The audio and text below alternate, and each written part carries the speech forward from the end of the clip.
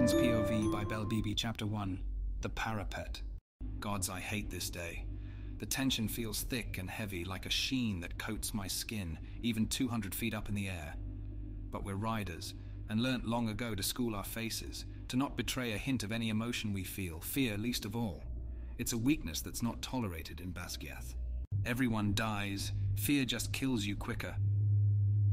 Still, I hate watching the young, innocent faces of the New Year's intake. Hate seeing the anticipation and thrill of learning how to ride a dragon drain out of their eyes as they finally see the sheer scale of the walkway they must cross, just to have a fighting chance. Last year, Command had me on the other side of the parapet, inside the rider's quadrant. I can't decide which is worse. There, I would watch every cadet make it those final few steps to safety, see them jump down onto solid ground with their eyes burning with triumph and joy, knowing 3 out of 4 will be dead before they leave this hellhole. On this side of the walls, I see the faces of every single candidate and hear the screams as they fall. But at least there's just fear. I understand fear. Today I stand near the edge of the near vertical drop, kicking loose grit and crumbling brickwork off the floor and into the valley below, the rocks eaten up by shadows before they hit the canyon floor. My muscles are tensed between boyish excitement to finally see Liam again after all these months, and a horrible foreboding that his name will be etched on a tombstone before he ever sets foot inside the quadrant. No, I shut down the thought before it can take hold. We trained together. If I made it, he can. I refuse to tolerate any other possibility. I eye the moody storm clouds gathering across the horizon warily, wishing them away. We don't need to stack the odds against us any more than they are already. It rained so hard on this day 2 years prior, when I faced down a different kind of terror. One for myself for once, rather than for every other kid my desperate deal had forced into this place. Back then, the skies were almost black when I waited in this exact same spot, ominous clouds seeming to roll and gather momentum. It felt like they were coming straight towards me, a knife's edge between a chance of life and freefall. The rain came in sheets, wind whipping in every direction as I crossed the parapet, trying to put one foot in front of the other without feeling the eyes of every person in this place willing me to fall. It was only the weight of the 107 innocent rebellion kids on my shoulders that kept me upright, willing me to survive. I would make it across for them, prove it could be done, and give them footsteps to follow. The clouds today look less angry, hovering on the horizon but seeming to hang back, watching and waiting. 17 have fallen already, another 40 or so still to fall by my count, if the rain holds. The next cadet is carrying a pack far too big for his frame and doesn't look even nearly nervous enough. There's a fine line between fear that kills you and fear that keeps you alive. He's grinning back at another third-year rider, Emery, who's patting the promise ring dangling round his neck to wish him luck. Someone loves him. But I'm certain he'll lose his balance and fall before he's even halfway across the parapet. I want to help him. Want to push him back along the growing line of would-be riders and empty out his pack to give him better odds. But that humanity has long since been trained out of me in this place. You can't save everyone. Most people won't make it. Don't get too attached.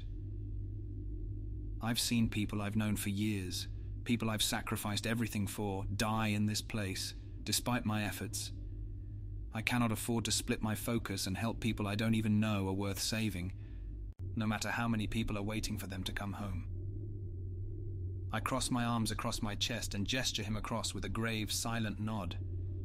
I don't want to watch him walk out or sense his fear kick in when the wind begins to pelt him from all sides once he's out of the relative shelter of the entrance. I turn and look back along the line, searching for Liam.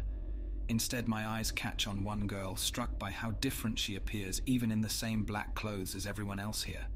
Why are they all so desperate to don a uniform that makes them infinitely more likely to die than in any other quadrant? We'd have better odds in infantry. The girl is watching me carefully and looks strangely familiar, as if I've known her in a previous life. The sense of familiarity is unsettling. She is so striking that I'm certain I would remember her if we'd met before. Strands of silver run through the tight braids of her hair, framing a face full of softness in a sea of others that are all honed muscles and harsh angles.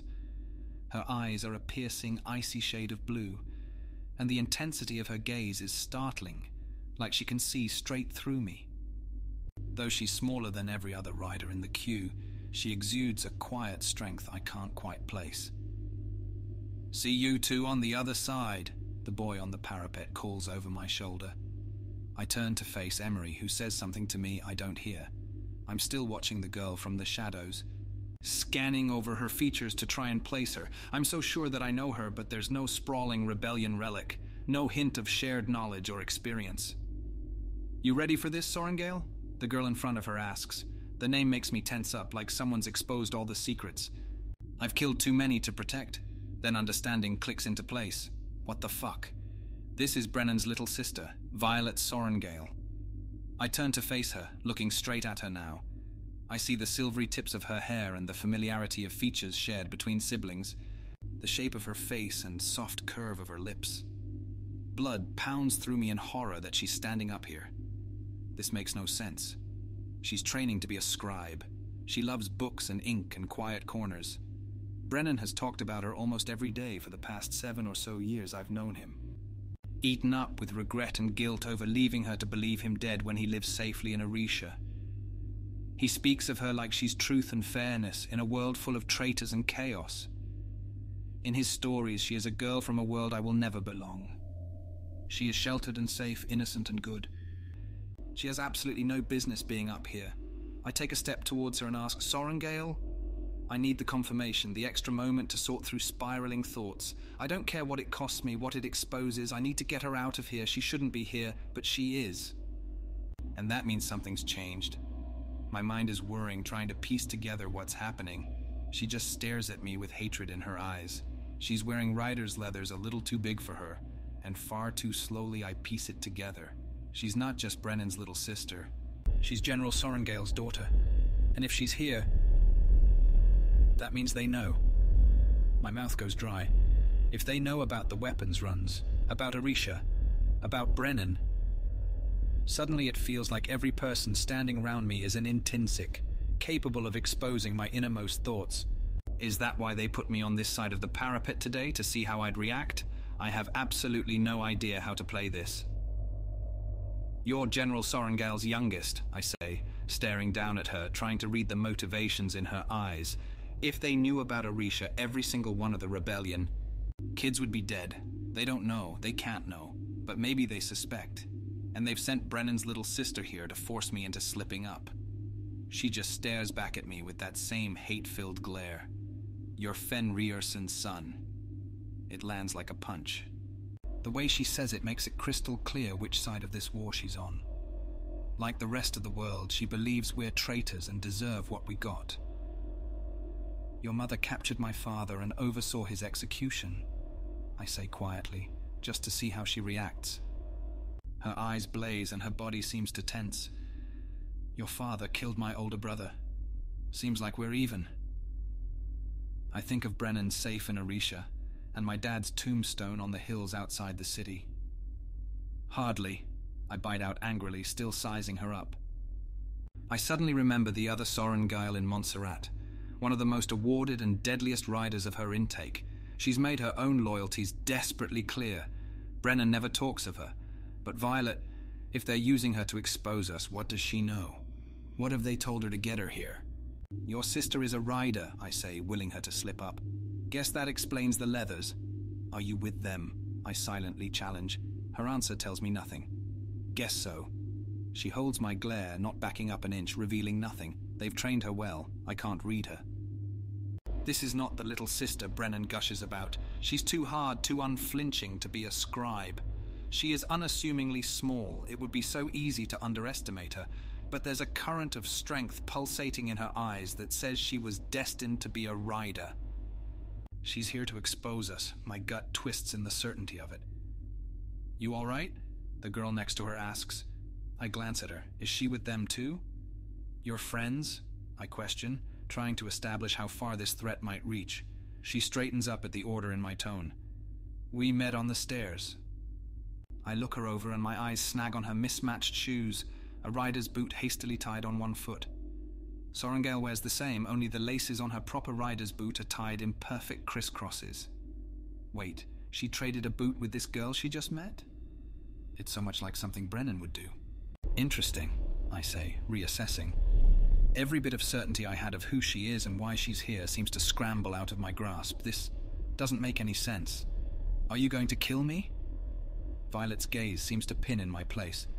The rain clouds that had paced the horizon menacingly just moments before are on us in full force. Wind howls around us and the rain lashes the ground so hard it sounds like thunder. Even the slight cover provided by the tower does nothing to keep us dry.